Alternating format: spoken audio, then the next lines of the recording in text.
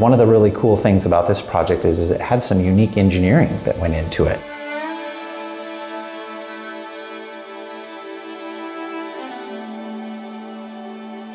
These offset circles where the dome is over the carousel itself, which is offset in the middle of it, it created interesting challenge with the way that the geometry went together for the engineering.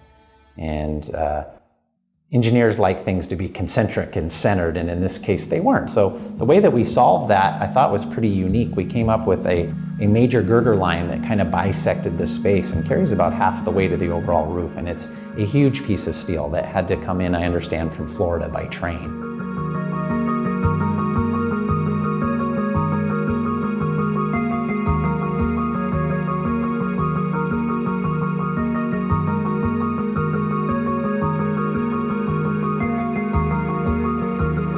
And the dome itself has a tension ring at the base that we incorporated into the flat roof, and then a compression ring at the top.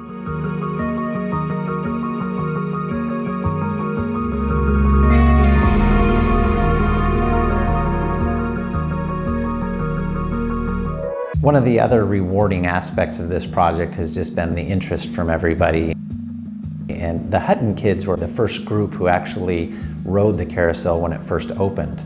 And Walker Construction came up with the idea of involving them again in the reconstruction.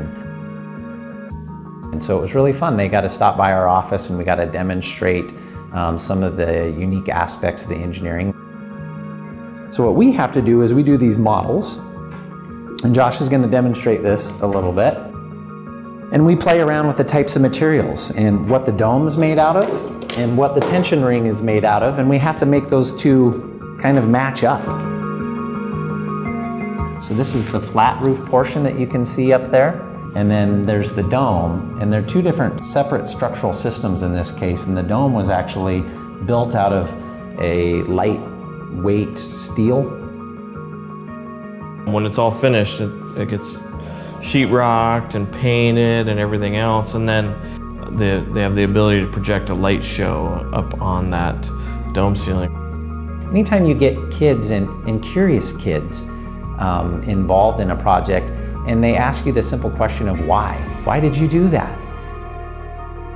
And it's good to be challenged in that way because, well, of course the reason that we did it was for, to support the architect's vision, and we had to support the snow loads and the weight and everything, but sometimes we get really caught up in the details and the specifics of what we do. And it's fun to go out and explain from a really simple point of view of, well, this is why. And it brings it full circle for us as well.